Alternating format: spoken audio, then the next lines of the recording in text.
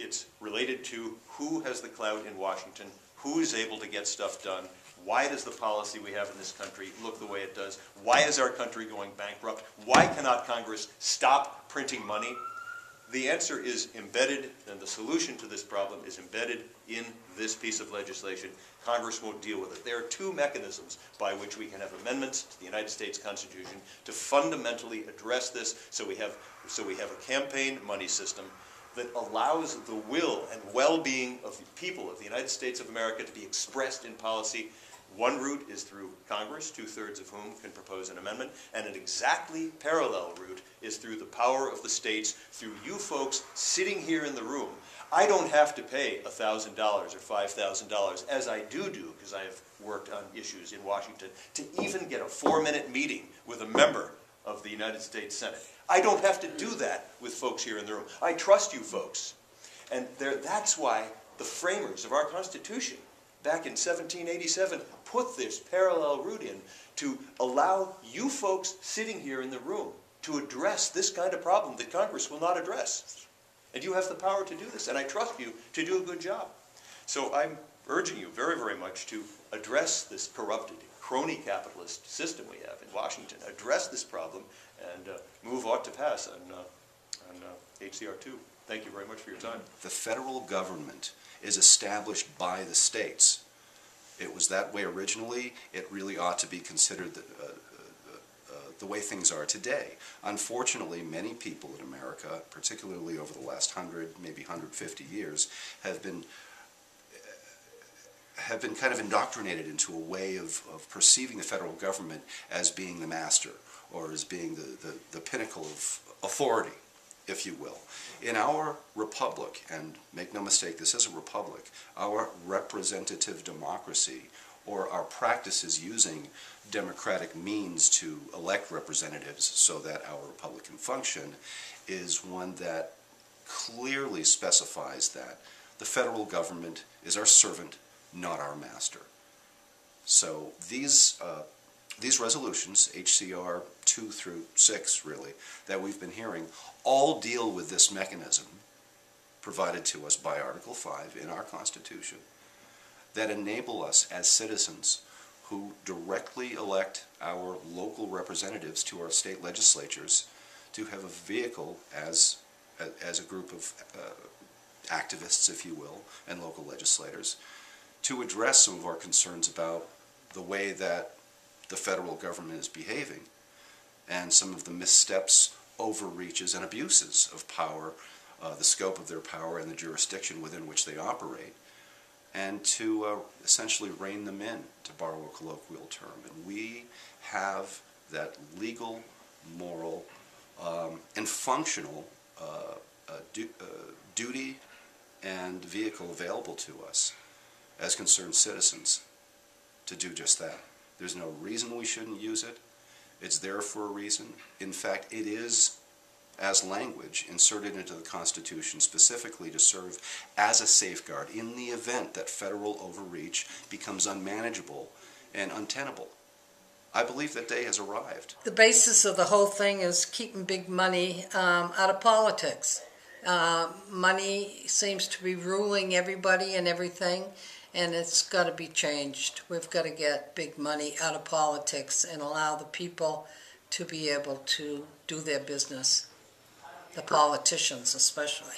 For sure. Do their business, and if they're beholden to big money contributors, then they can't do their job. They got to do what the contributors gave them money to do. This year, when I was had announced that I was running for office, I had gotten a telephone call from somebody in the state that said, "We have a check for you," and I said, "For what?"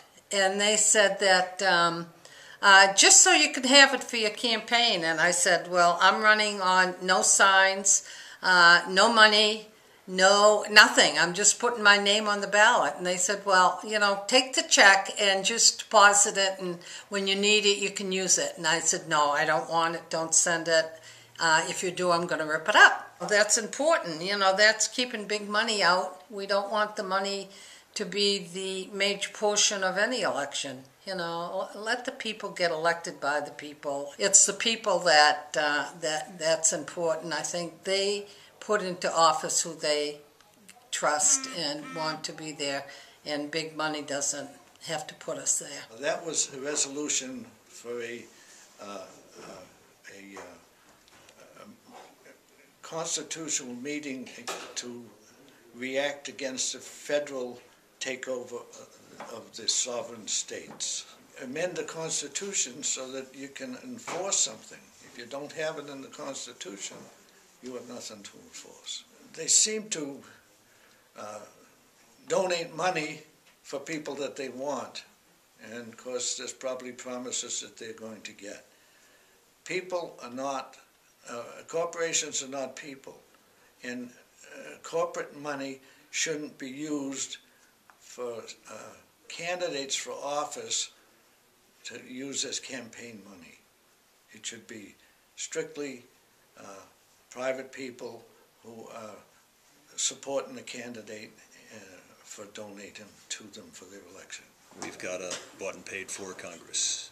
People collect money, and it's perfectly legal, and in return for the campaign money, they deliver policy positions consistent with the wishes of those who contribute the money. And the problem with that is the well-being of the average United States citizen is left out of the equation. We have a bill here in New Hampshire, HCR2, that would, it's an application for a constitutional amending convention at which delegates to that convention would go to work crafting language to be brought back to hopefully 38 states which would adopt it. That language would deal with the fact that we need to restore primacy of power to the American people and separate, reduce the power of big money on Congress particularly. We have a bought and paid for Congress, a direct result of the campaign funding system we now have. And Congress is not going to fix this. We've known about this problem for decades. This problem will be fixed by the states through, in our case here in New Hampshire, we have HCR2, and HCR2 will launch, when 34 states decide to do this, it will launch a constitutional amending convention, and those delegates, as I mentioned, will craft language to deal with these issues. And I trust these delegates to wrestle with the issue and come up with clear, understandable, and broadly supportable language to be brought back to the 38 ratifying states. Congress has known that they could do this stuff for a long time. These positions and these proposals are not new, so that's why a 28th Amendment on this subject is probably needed. The states are going to have to step in and demand, by amending the Constitution, that we have some system to separate the power of big money, which has supplanted the primacy of the ordinary voter over policymaking in Washington. I'm just going to read you some quotes from several United States presidents about this process, if I might, to answer your question. I'll begin with George Washington. It should be remembered that the constitutional door is open for such amendments as shall be thought necessary by 2/3 of the states. President Abraham Lincoln, this country with its institutions belong to the people who inhabit it. Whenever they shall grow weary of the existing government, they can exercise their constitutional right of amending it. I will venture to add that to me the convention mode seems preferable. President Dwight D. Eisenhower, quote, through their states' legislatures and without regard to the federal government, the people can demand a convention to propose amendments that can and will reverse any trends they see as fatal to true representative government, unquote. President Ronald Reagan, quote, it is clear that we must rely on the states to force Congress to act on our balanced budget amendment. He was talking about that particular example. Fortunately, our nation's founders gave us the means to amend the Constitution through action of the state legislatures.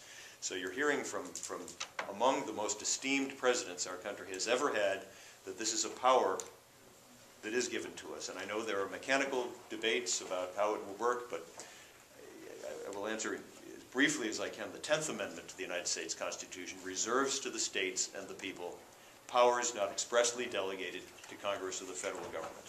And there is no power granted to Congress to interfere with this parallel path given to the states to bring forth amendments to the states. There are two parallel paths. Congress has the power to shape amendments, to bring back to the 38 states for potential ratification, and you here in this legislature and 33 other legislatures of this country have the power in a parallel path without interference by Congress to bring a shaped amendment or amendments back to the states, the 38 states, for potential ratification. So the structure of the Constitution, clearly created by the framers and unanimously adopted by delegates to the Constitutional Conventions, unanimously, expressly and specifically for the purpose of bypassing a Congress they thought might one day become corrupt and unaccountable to the people. And that day has arrived. And so this parallel path given to us by the framers is now available for you folks in this committee to endorse.